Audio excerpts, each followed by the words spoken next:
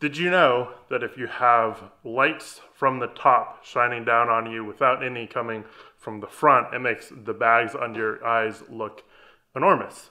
I learned that from another YouTuber.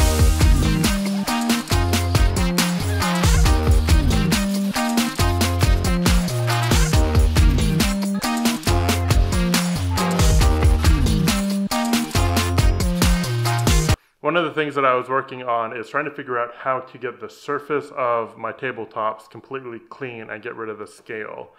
And a lot of the forums on the internet says muriatic acid, but I don't want to be using anything that caustic or nasty, so I looked for alternatives, and one guy suggested using distilled vinegar.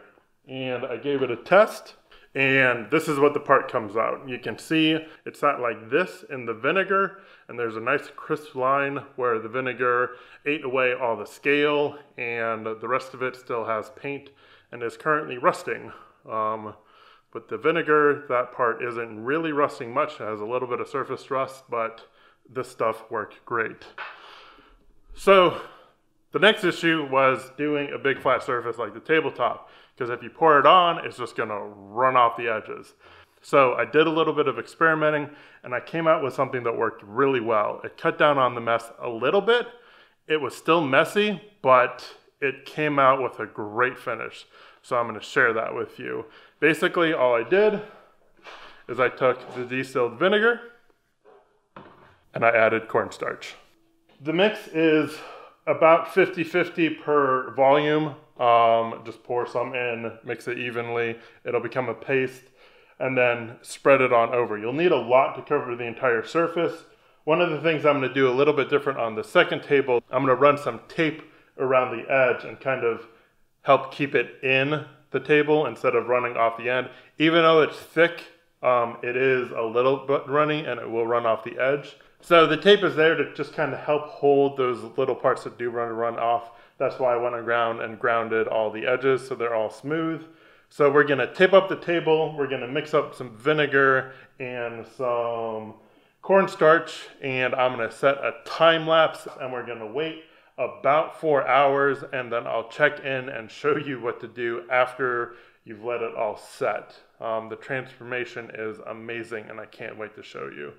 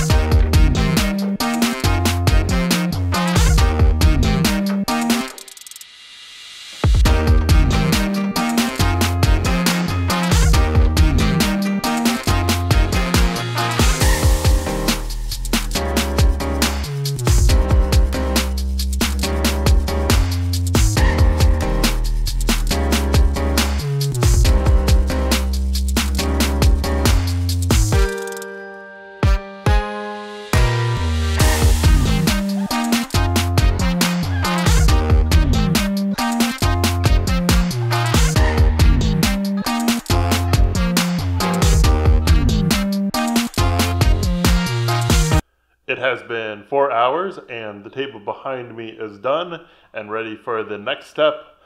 This is exactly what the other table looked like when it was done after 4 hours. So now we have to scrape all of this off into a bucket and discard it. And then the last step is to I forget what I did. I might have just had to wipe it off, or I might have had to get like Scotch-Brite and help scuff it off, but by the end of it, it should have just a nice metal sheen without any of the scale on it.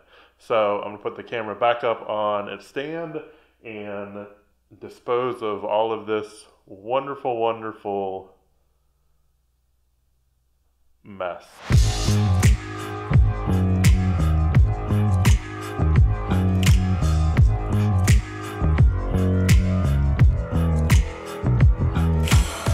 One other quick note, the tape around the edges worked amazing.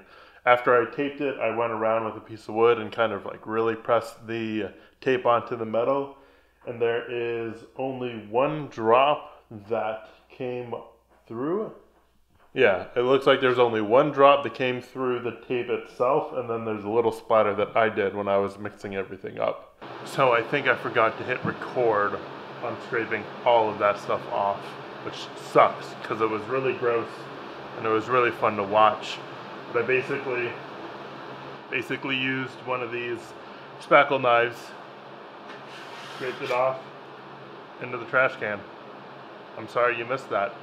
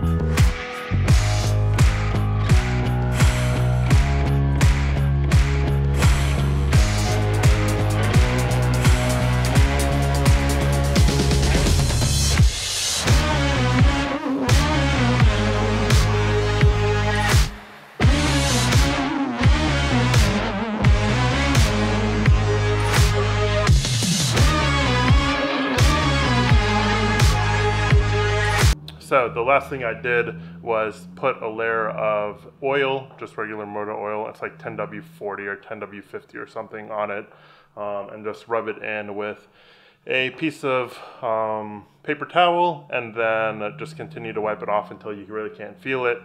That's what I've been doing on the other one, and that has been great rust protection. So I do reapply it every now and then, but it gives a wonderful finish. To finish it, just a lot of acetone, a lot of water, a lot of scrubbing. I did use a Scotch-Brite pad, and then once I got most of that off, I switched to a sander and used 80 grit sandpaper and sand that down to this nice kind of pattern on it, and then I applied the oil. So that is my tip for removing scale off of large flat sheets of steel, especially ones for a tabletop or any kind of work if you want to do this before you start hand cutting it or anything.